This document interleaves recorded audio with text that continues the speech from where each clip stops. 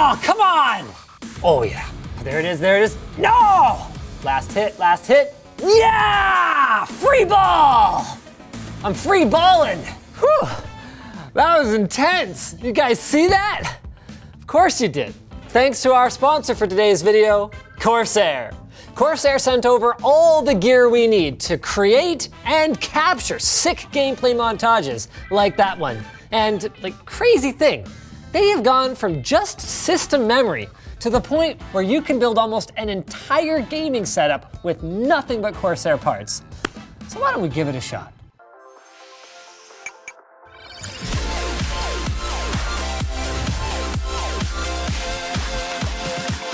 At the heart of almost any sick gaming and streaming rig is an AMD Ryzen processor, and we went with the Ryzen 7 3700X, mostly because the Ryzen 5000 series isn't out yet. It's roughly $300, features 8 cores and 16 threads, and at this price is pretty much the best bang for the buck when it comes to a multitasking CPU. In order to avoid an awkward situation where we do a build video and then 2 weeks later it's irrelevant, we chose the ASUS ROG Crosshair 8. It runs an X570 chipset, allowing you to easily upgrade to the new Ryzen 5000 series CPUs once they land. It's also got solid VRMs if you're into overclocking. AMD has said that Ryzen 5000 should be an overclocking beast. 11 USB Type-A ports, onboard Wi-Fi 6 and Bluetooth, and yeah, it's expensive at $380, but it's about as feature-rich as it gets. For system memory, naturally we've gone Corsair, and naturally we've gone for RGB lighting. This is their Vengeance RGB, and we've got a 32 gig kit here clocked at 33 megahertz CL16.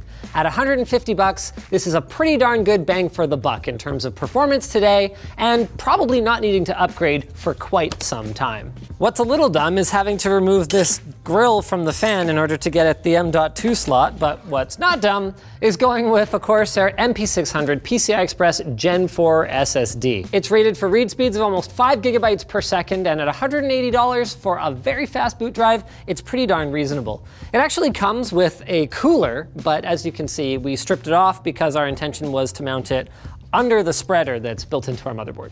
So, for our case, we've gone practical today here, ladies and gentlemen. This is the Corsair 275 Airflow, and they're really taking the airflow thing seriously. Yes, they do have kind of like a stylistic front panel that really doesn't have a lot of gaps for airflow in it, but then, bam! Not only do they have these gaps in the side, they actually went and popped it off the rest of the case. So you've got almost unimpeded access to fresh airflow from the sides, at least in theory. We'll see how it goes. It's also got a tempered glass side panel, magnetic fan filter doodad up here, and of course, cable management up the wazoo with room behind the motherboard tray for most of your cables, and then a basement down in the bottom to cram all the ones that you couldn't figure out how to hide back there. Of course, managing our unnecessary cables won't be a problem with our modular Corsair RM 750X power supply. Corsair was one of the first to jump into the modular power supply game, and they've got it pretty much down to a science at this point. So we'll pop this into the bottom. This case has nice tall feet, so we're not gonna worry about having our fan down and it getting suffocated or anything like that. Screw it in from the back and go ahead and add our 24-pin connector, our 8-pin connector for the CPU, our other more different 8-pin connectors for the graphics card, and then we're also gonna need a SATA cable to power some of our other peripherals. Oh, what the deuce? Okay, got it figured out. It's just this motherboard. The plate that covers the fan here also covers the middle screw hole, so I guess I'll start with some of the other ones first. It's got a little nubbin that's holding it in place. This is a feature I really like of Corsair's cases. This was also a hilarious innovation the first time I saw it. A box for the accessories that's shaped like a hard drive with hard drive holes that comes in the hard drive tray. Neat. Our fan upgrade, not exactly a practical one, but there's no doubt that Corsair's ML120 Pro RGB fans with their magnetic levitation bearings and, of course, RGB lighting both perform great and look fantastic. So we're going to hook them all up to a Commander Pro RGB and fan controller that I'm gonna just bury in the basement and not bother to cable manage, because cable managing RGB stuff is a nightmare. Look at it all, 2 wires per fan! Even though some elements of this rig are more bang for the buck, our cooling configuration is gonna be freaking awesome, with 3 intakes at the front and then 3 exhausts in the top and the back. Now these 2 I can't put in yet because I need to mount them to my H100i RGB Pro XT liquid cooler first. Yeah, main features of this puppy, RGB lighting, and, well, it's an AIO liquid cooler. Keep that CPU nice and cool. This is the key moment in radiator mounting when you either knock everything down or you get the whole thing lined up in one go. So I had mounted the fans with the long radiator screws. Look a little something like that. Had them just stacked there. Now I'm gonna try and put them all the way through to the rad and get the whole thing secured. Did I get it?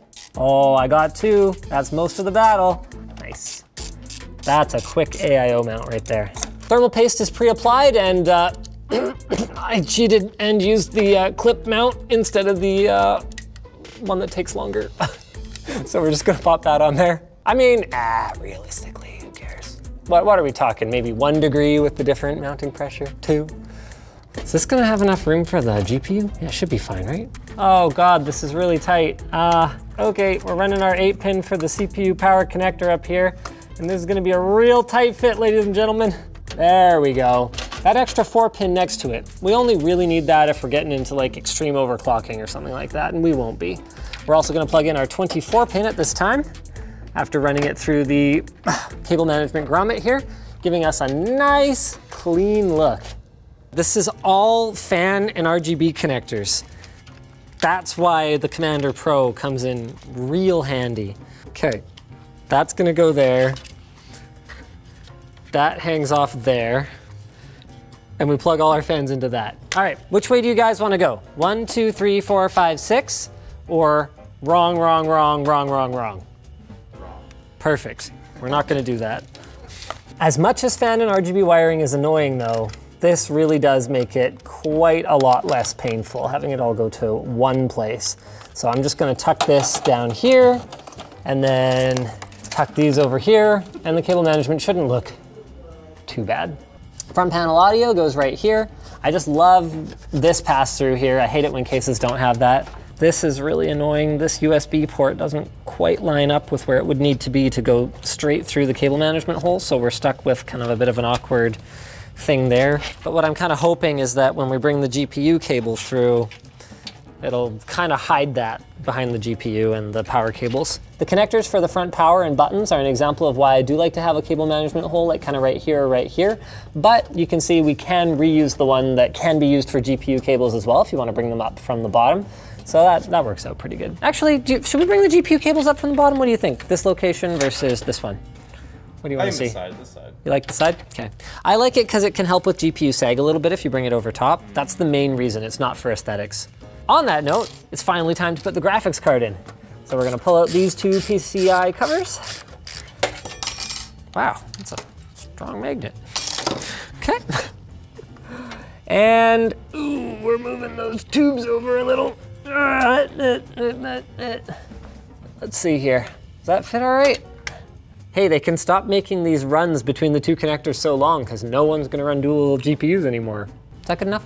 Yeah. All right. Look, okay, for a system with RGB all over, this is not bad. Just gotta use the old trick. Came together pretty nicely, didn't it? Not bad. Still gotta fire it up and make sure everything works, but so far not bad. Now it's time for phase 2 of the build. The peripherals. If you told me Corsair was gonna have everything but the CPU, GPU, and motherboard under their umbrella, like even all the peripherals, just like a few years ago, I'd have been like, really? Actually, yeah, they seem to be on the way towards world domination. That makes sense. That's probably what I would have said. One of the big highlights today is, of course, the K100 RGB.